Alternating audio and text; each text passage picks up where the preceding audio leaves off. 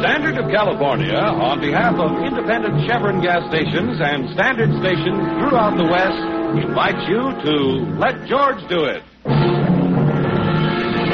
Another adventure of George Valentine. Personal notice. Danger is my stock and trade. If it's too hot for you to handle and you need confidential help, you got a job for me, George Valentine. Write full details.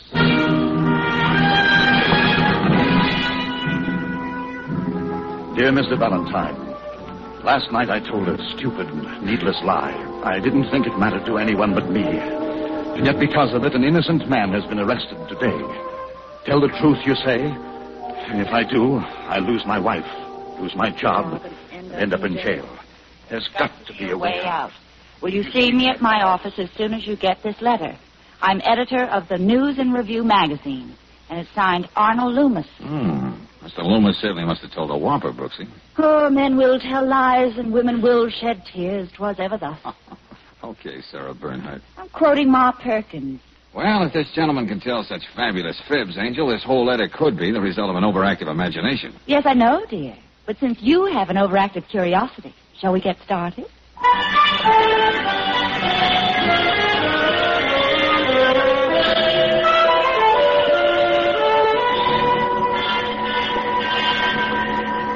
Well, Mr. Loomis? Mr. Valentine, I like to gamble. It's the only thing that stood between my wife and me for years. I thought I had it licked. Yeah? Well, the day before yesterday, I left the office early and drew $1,000 from the bank. 10 crisp $100 bills, practically all of our savings. To gamble with? Oh, no, Miss Brooks. Martha and I were going on our second honeymoon. We planned it for a long time. Oh. But, well, you can guess what happened. Oh, yeah, I know. The best intentions. What was it, a poker game or a bookie? The racetrack. I see. And the bank tails made off with you $1,000. Naturally, I'd have to explain it to Martha, and she'd never forgive me. She'd leave me. Well, then I had what I thought was a brilliant idea. I went to the police. The police? Can they arrest horses for not coming in first? I made up a story. I told them I was driving along Randall Boulevard. A man asked me for a lift, and when he got in, he stuck a gun in my ribs and took the money. Oh, hey, playing games like that with the police doesn't come under the head of innocent merriment. Go on, Mr. Loomis. Well, they questioned me. Well, I had to give them some sort of description of the man. I made it as vague as possible. 5'10", dark complexion, medium build, age mid-30s, a grayish suit, you know. But your letter, Mr. Loomis. Don't tell me they found your mythical man. Yes, I had to go down to headquarters yesterday morning to identify him. Hold it, my friend. Hold it. Fun is fun. What do you mean you identified him? I had no choice. The man confessed to holding me up. Huh? He identified me, yes. Not only that, they found 10 $100 bills in his pocket. I tell you, Mr. Valentine, it's... Yeah, I know. Absurd, incredible, etc. And was this man dark complexion, medium build, mid-30s, etc.? Yes, everything fitted. Well, I couldn't tell the police. I just dreamt up the whole thing, and, of course, there's still Martha. What do you want me to do, Loomis? I've got a conscience, man. I can't let this Neil Denquist, or whatever his name is, take the blame for a crime that never happened. There must be some mistake. But what? Was there any mention in the papers about your so-called holdup? Yes, a small paragraph on the back pages. What are you driving at, George? Well, no man in his right mind takes a rap for something he didn't do. What makes me feel even worse? The police gave me back my $1,000. I mean the $1,000 that I... This Denquist guy isn't crazy. He must have some very interesting reasons for playing the fall guy. I don't know what to think, Valentine, but you've got to find out what it's all about. Okay, I'll string along with you and try to keep this from your wife. Can you prove you were out at the racetrack and lost all that money? No, I'm sure there was nobody there to recognize me. Well, how about the tickets you bought on the horses? No, I tore them all up. Loomis, give Miss Brooks one of your pictures. Maybe one of the ticket sellers at the racetrack may remember you. Yes, of course. Meantime, I'll talk to Neil Denquist and see just why he's so anxious to frame himself.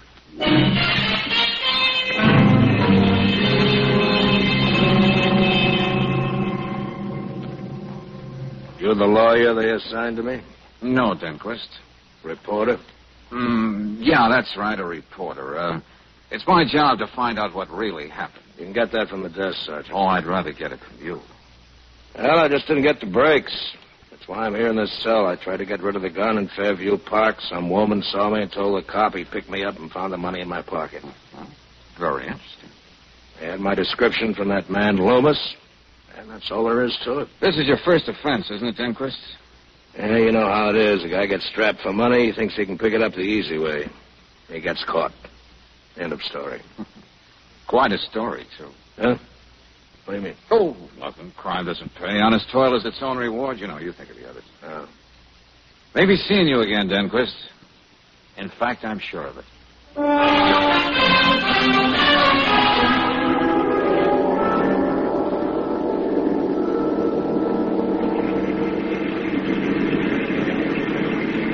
Well, Brooksy, what'd you find out of it, Trey? No, not a thing, George. Arnold Blumis didn't leave an impression with any of the ticket sellers. I see. Well, I didn't get anything out of Denquist. You mean he doesn't mind sitting in jail for something he didn't do? Oh, no, he's very philosophical about the whole thing. Now, listen, Angel. Yeah? I didn't tell Denquist what Loomis told us, that he was never robbed. Well, wouldn't that have helped to get to the bottom of all this? Yeah, it might have. But I think there's a better way to go about it. And that brings us to you. Me? Yeah, you. There's a Mrs. Denquist, Francine Denquist. I looked it up. Now, here's the address. So? Well, if Francine cares anything about her husband, she doesn't like the idea of his languishing in jail. Now, if you talk to her, woman to woman, and tell her there was no robbery for Denquist to commit, we might get more out of her than we could possibly get out of him. And how am I supposed to know about Loomis? Well, tell her the truth. You're working with me. See, I'm sure Denquist is innocent, and I'm going to prove it. Okay, that's the story, Brooksy. Right, George. So, fancy it up a little, Angel, and see what we get.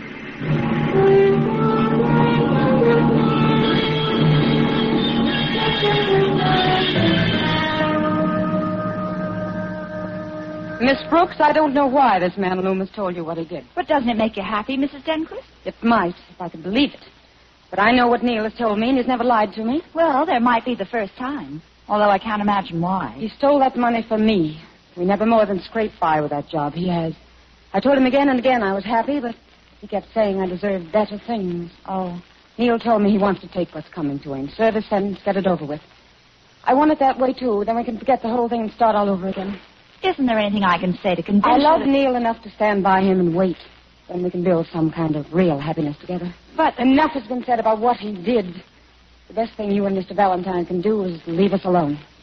Mrs. Denquist, why would Mr. Loomis make up such a weird story? Insist your husband couldn't have robbed him? Why would Neil take the blame for something he didn't do and part with $1,000 we haven't even got? Oh, I know, but... There's nothing more to say, Miss Brooks.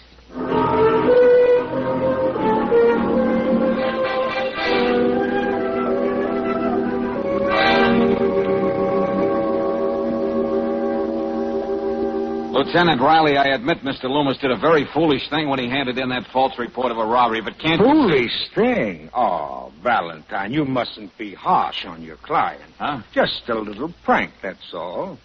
We love to send out alarms. Oh.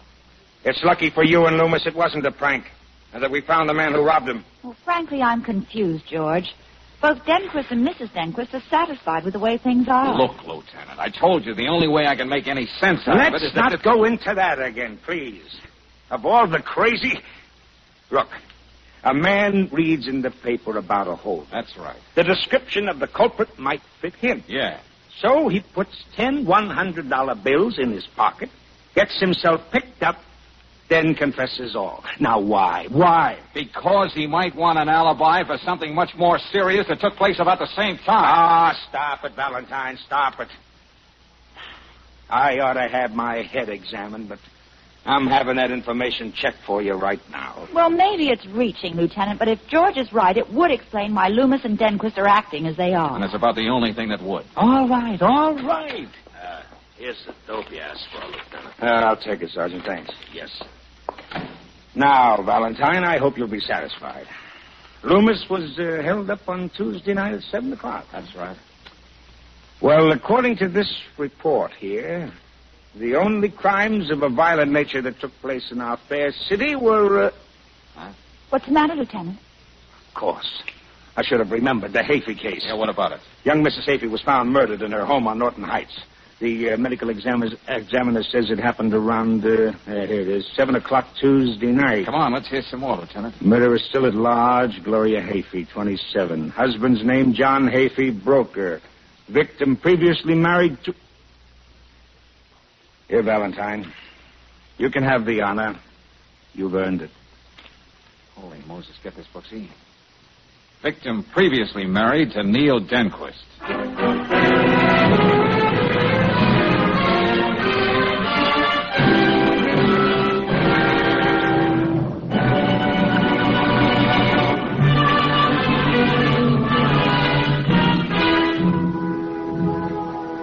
And now back to tonight's adventure of George Valentine. Well, just put yourself in George's place. Your client, Arnold Blumis, tells you he made a great big fib about being robbed. Why? So his wife wouldn't find out he lost $1,000 on the ponies. Then he tells you that a man, one Neil Denquist, has confessed to this crime that never was. You learn that a murder's been committed about the same time of the alleged holdup. So what else would you be talking about now to Lieutenant Riley? Yeah, Lieutenant, this was an alibi for the books, all right. If the police insist Denquist was committing a felony on Randall Boulevard Tuesday at 7, he couldn't possibly be at Norton Heights committing murder. Well, all I have to do now is sweat the truth out of Denquist. Oh, Lieutenant, if you can, go easy with Loomis, would you? So his wife doesn't find out that he lied. I'll do what I can. Oh, yes. You can tell your client that he owes Denquist $1,000. Yeah, that's right, isn't it? And I have an idea Denquist is going to need it for a lawyer to keep him out of the gas chamber. Okay, Lieutenant. I'll pass that on to Loomis right now.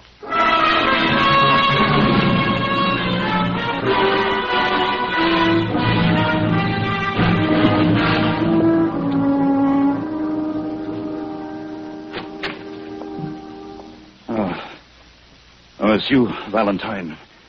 Come in. What is this? Oh, what happened to you, Mr. Loomis? A bandage. You look like the boy with the fife in the spirit of 76. I feel older than that. Oh, don't tell me your wife found out what you did with that money. No, Martha's been out all evening, thank heaven. Come on, let's get to the point, Loomis. Who went to work on your head? I don't know. What? I was in the living room reading.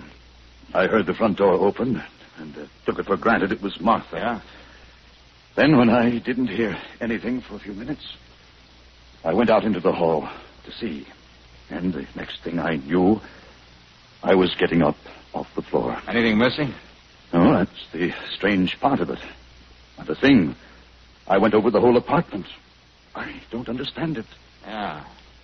Something else that defies all reason, Loomis? It seems you're allergic to that sort of thing. Well, George, don't you think you ought to tell Mr. Loomis about Denquist? Huh? Oh, what about him? Did you prove that he couldn't have possibly held me up? More or less. I'll be able to tell you more tomorrow. Now, think hard, Loomis. Do you know of anybody who'd want to conk you on the head just for the sheer joy of it? No.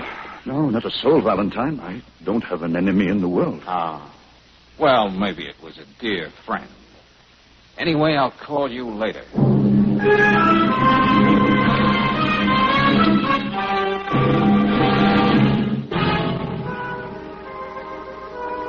When a guy gambles as heavily as Loomis did, there might be a lot of people who'd want to give him a good going over.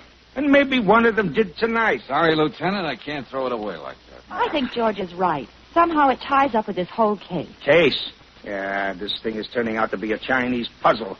My boys have been taking turns talking to Denquist, but he just sits there and sticks to his story. Hey, wait a minute. Come to think of it, Lieutenant, very little has been said about Gloria Haffey's present husband. Well, you can rest easy about John Haffey.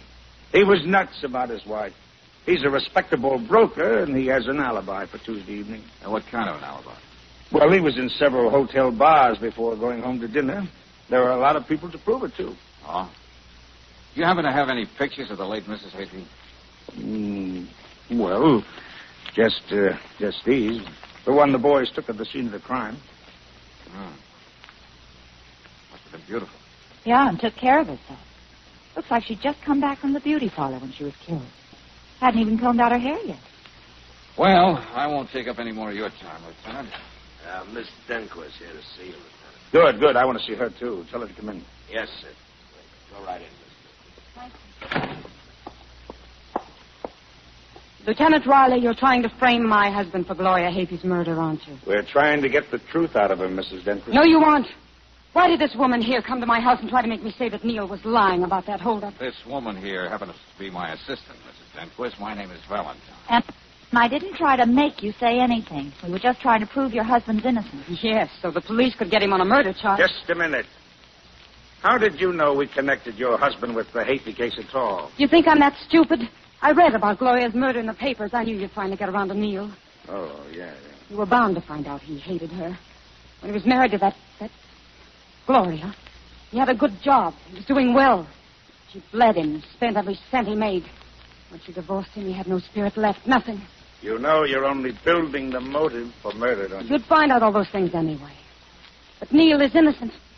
Lieutenant Riley, he was just where he said he was Tuesday night, and here's the proof. Yeah? Money. To Arnold from Martha. Arnold Loomis. Martha's his wife's name. Where did you get this, Mrs. Denquist? Home, in Neil's bureau drawer. He took it when he stole that money. Are you sure you didn't get this somewhere else? And after going to a great deal of trouble? I don't know what you mean. Valentine, I'm beginning to feel like a weather vane. This money clip seems to support Denquist's story and call your client a screwball or worse. Yeah, well, I'm sticking with Loomis, Lieutenant. And it's going to take a lot to stop me from proving that Denquist is lying in his teeth.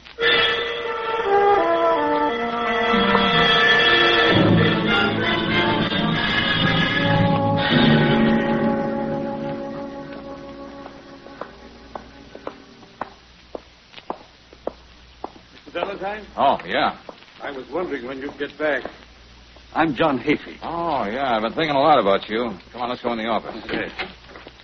Grab a chair, Mr. Haffey. Thank you. This is my assistant, Miss Brooks. How do you do? How do you do, Miss Brooks? May I get right to the point? Wish you would. I had a talk with Lieutenant Riley. I know you're working on the Denquist case. Right. I also know your sentiments, and they're mine exactly. What do you mean? Well, naturally, I know a great deal about Neil Denquist.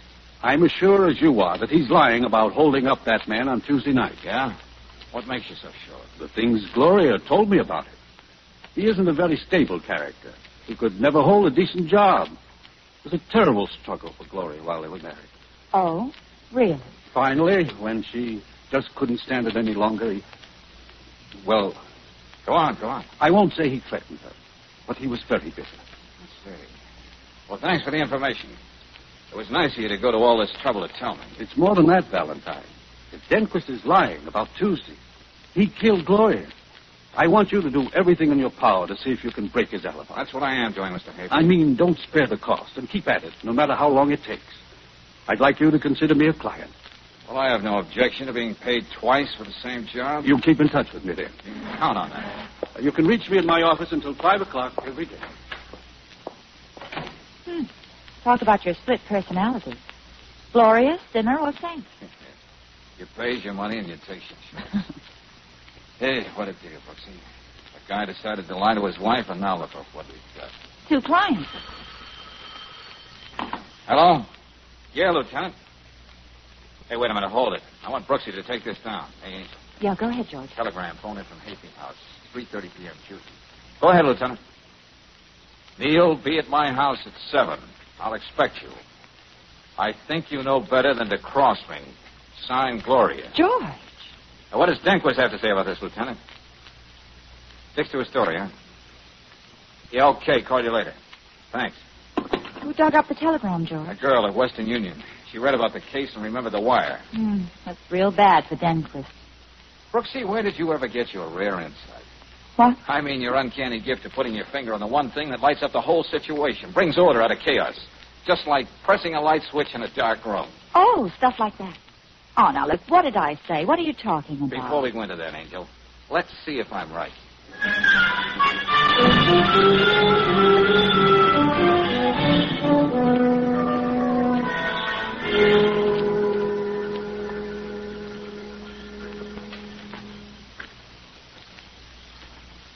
George, this could be technically called illegal entry.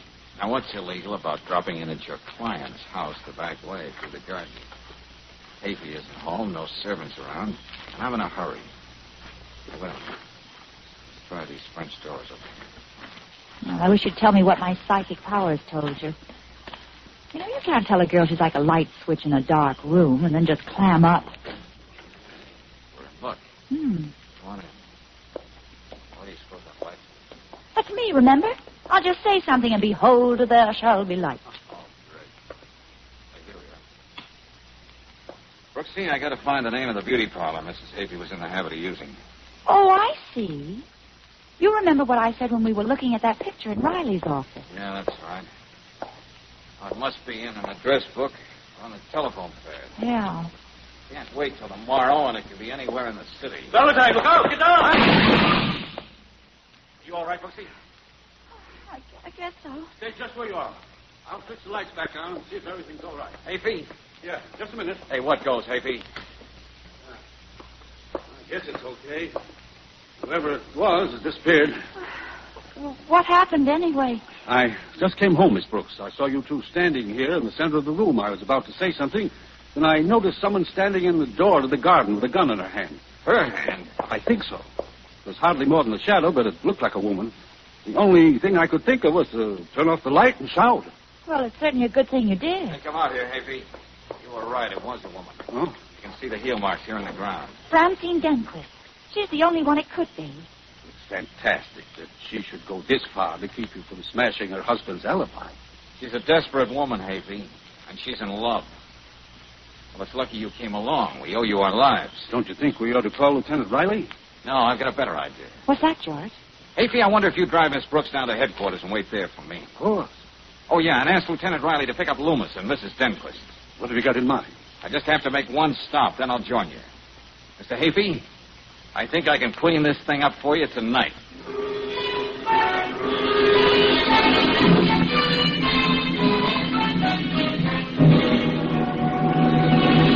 Oh, Sergeant. Yes, Lieutenant. Tell Loomis and Haffey to keep their shirts on. I'll get around to them in a little while. Yes, sir. And as soon as Valentine arrives, get him right in here. Right. Mrs. Denquist, it's no use trying to keep anything from the lieutenant. Miss Brooks is right. We'll check and find out where you were every minute this evening. I did everything I could. I guess it's over now.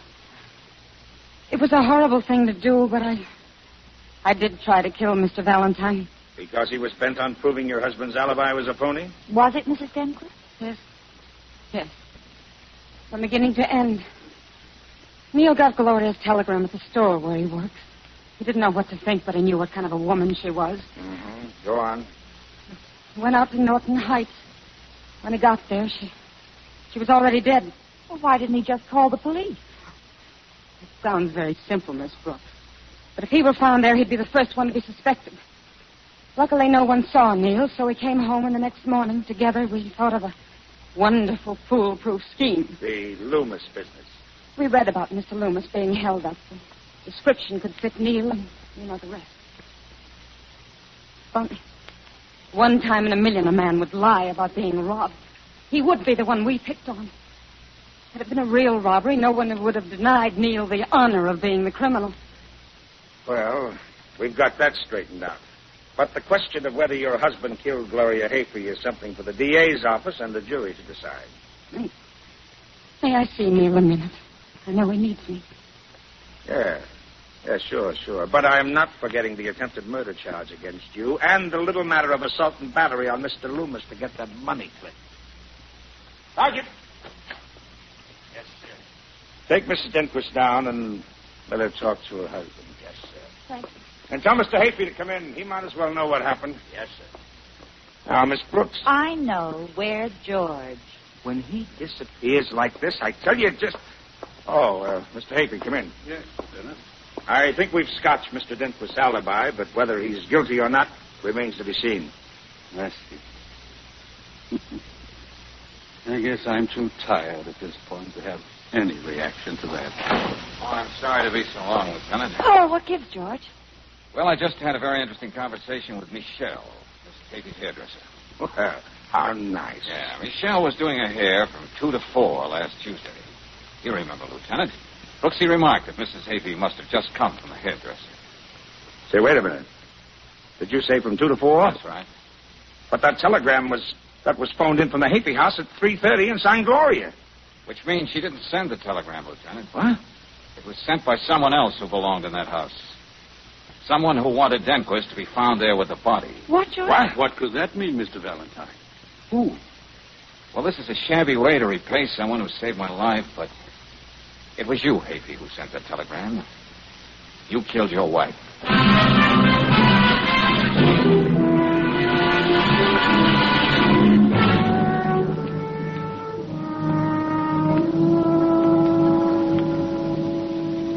How many twists can one case take, Brooksy? Well, I've stopped counting the ones this one had. Mrs. Denquist, innocent as country butter, takes a pot shot at me. Haffey, guilty as sin, saves me because we happen to be working in the same direction. Now, well, is he still sticking to his alibi? No, that went over the side, Angel. He made a round of the bars, all right, but he had time between stops for a little homicide. Gloria was giving him the works, just as she did Neil Denquist, but on a much bigger scale. Oh, hello, Mr. Loomis. Hello, Miss Brooks. I'm in a hurry, but I want you to do yourself a favor. Well, Mr. Loomis? Now, put this money I owe you on fair weather in the 5th at Corona Park, and put it on the nose. Oh, Mr. Loomis, I'm disappointed in you. I thought you'd reform. But I have, Miss Brooks. Thanks to you and Mr. Valentine. I only give tips now. I don't take them.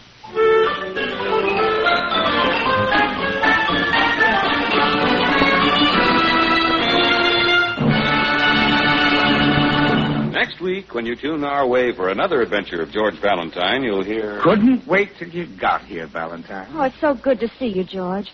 I was so afraid that gorilla saw me slip you that note. What about Bigelow, Lieutenant? Well, this is just how we found the place. Empty. I put out a general alarm for Bigelow. Hey, what was in that note about Collins, Brooksy? Well, it's too late now. Collins is dead. Not just dead either, Valentine. Collins was murdered. And that means we're not looking for just a stack of paper. We're after a murderer.